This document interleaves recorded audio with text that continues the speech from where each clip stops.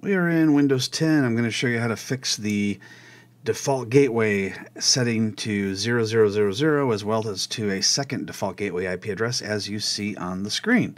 This happens when the TCP/IP stack gets corrupt, and it's pretty easy to fix. There's just a couple of commands we have to type.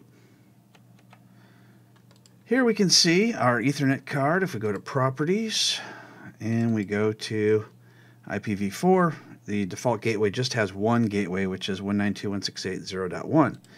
Click on Advanced. We also only see the one gateway. However, when you type ipconfig from a command prompt, you see what you saw in the previous graphic, which is the default gateway set to 0000 as well as the IP address that you want to have in there. So what you want to do is open up a command prompt. So you can right click and you have to open up the command prompt as admin. And from here we're going to type two commands. The first one is netsh int ip reset. Just like that. netsh int ip reset. All right. So that one's good, even though it says resetting, failed, access denied. Don't worry about those. All these other ones saying OK is good. Now, if you get a message saying you have to open up the command prompt as admin, then just make sure you go back and choose admin as your command prompt. You can also open up PowerShell as admin as well. It'll work either way. All right, there's one more command we got to type, netsh winsock reset.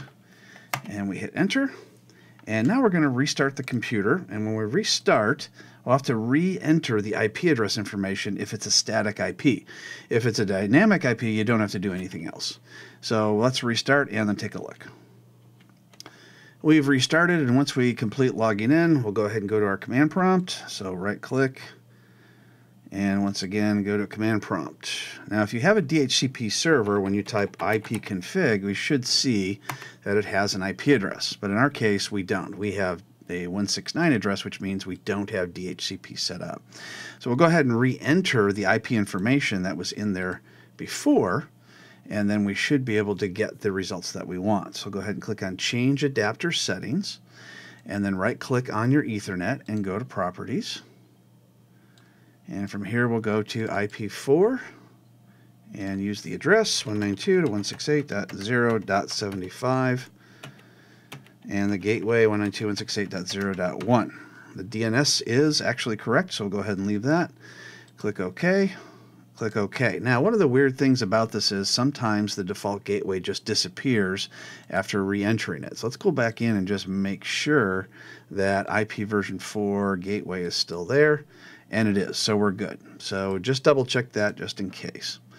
Now let's go back to our command prompt and type ipconfig, hit enter, and look at that. We no longer have the 000 gateway that we saw before when there was a problem with the TCP/IP stack being corrupt.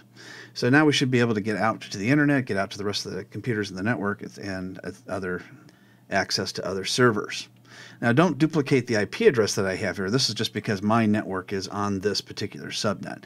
Your subnet may be different, and you can check another computer in your network just to see if you're on 192.168.0 or 10.00, something like that.